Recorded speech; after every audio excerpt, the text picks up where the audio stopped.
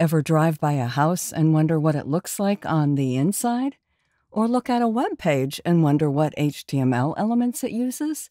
Well, with web pages, we actually can peek inside. Let's give it a try. We can use the browser's developer tools to view the code for any web page. Bring up the browser that was showing our web page. If you've closed it, navigate to the document where you saved your HTML. Double-click, and it should automatically open in your default browser. If you are using Chrome, right-click on the page and select View Page Source, or press the Control key and U.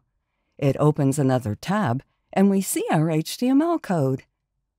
If you are using Safari, you have to first turn on the developer tools. After you've opened the page in the browser, click on Safari and select Preferences. In the top bar, click Advanced. Then check Show Develop menu in the menu bar. Close the window, and you should now see a Safari Develop menu option. Select that option and pick Show Page Source. The source will appear in the developer tools at the bottom. When we are done looking at the code, click to close the tab. Or on Safari, click the X to close the developer tools. But wait, there's more. We can view the page source for any website. Open another tab in your browser. In the address bar, navigate to www.npr.org, which is a news site. Right-click at the top of the page and select View Page Source. And I'll up the font. Look at this!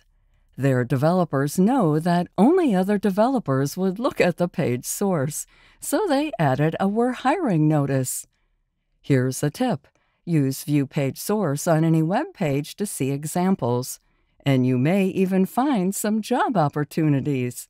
This is also a good example of the HTML comment markers. See the code comments here? And of course this one. And there's another one here. We start a comment with the left angle bracket, a bang or exclamation point, and 2 dashes.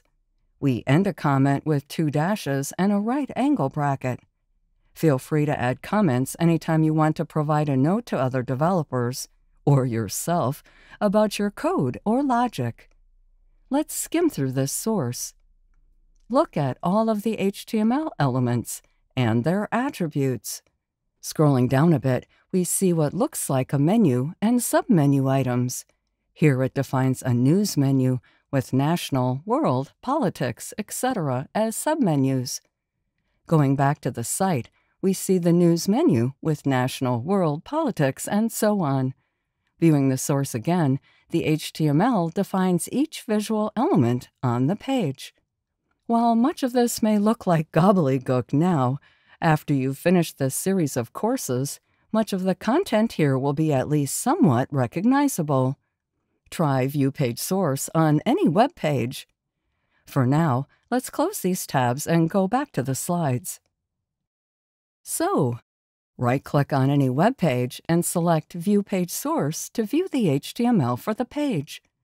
The browser provides many web developer tools, and we'll look at more of them as we proceed through this course. Next, let's check out a code editor.